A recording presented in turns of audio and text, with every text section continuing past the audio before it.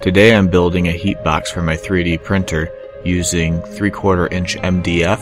I cut the left and right walls of the box 4 inches up and 4 inches in to give a gentle slope on the front. At each joint I'm driving in 5 MDF screws evenly spaced. I take another piece of MDF and cut 4 inches off of it to create the front panel and the top panel. I use the 4-inch piece as a guide to line up the top, as I will have to cut another piece to make it flush.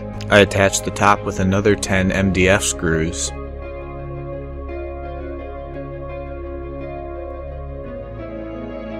And finally I attach the front plate with 4 screws on the outside and 5 screws across the front.